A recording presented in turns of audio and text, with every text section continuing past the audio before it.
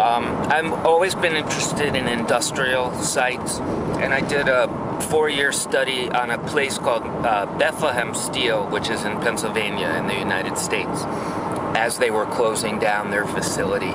It was started in 1820, and they ended in 1999.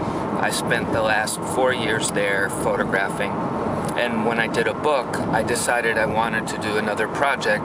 And through doing research, I found out about all the industrialization of Siberia under Stalin. And one of the plants I was most interested in was Magnitogorsk. And I found a book written by a man named Scott, who was an American. He was about 18, and his parents were communist sympathizers in the United States.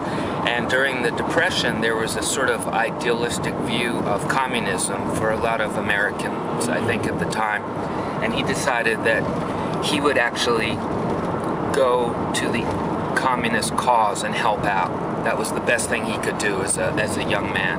So he studied welding at a GE plant in Schenectady, New York, and he moved to Berlin, and he wrote letters to the people building the plant, and they invited him as a skilled laborer to come to Magnitogorsk.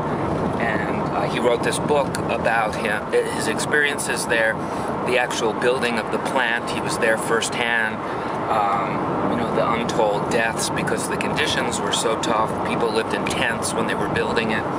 But ultimately, it's a very happy story for him because it's a success. It's the communist dream came true in that they built a city of 500,000 people.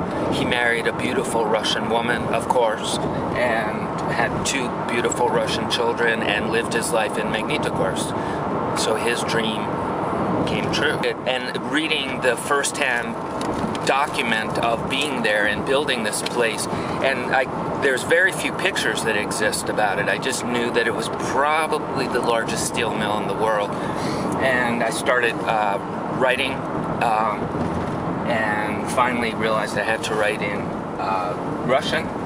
And after about 6 months, finally I got an invitation for 1 day to come.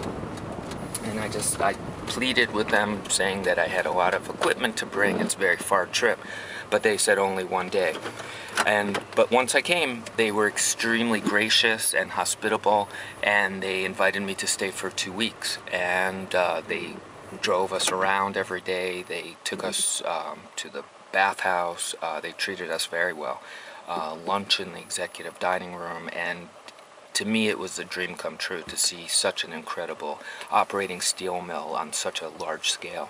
And it was so vast, and the technology, I think, was a little bit older than what I was used to seeing. So that was interesting because it was like stopping back in time. And now coming back was shocking to me because Magnitogorsk, the city has changed, the plant has changed. You can see that they've been very prosperous. They've invested a lot of money in new technologies, and I think that's what they wanted to show me yesterday. And I was pretty shocked and surprised, and it was kind of not what I expected, but it was a real pleasure and a surprise, just like Russia is every day a surprise.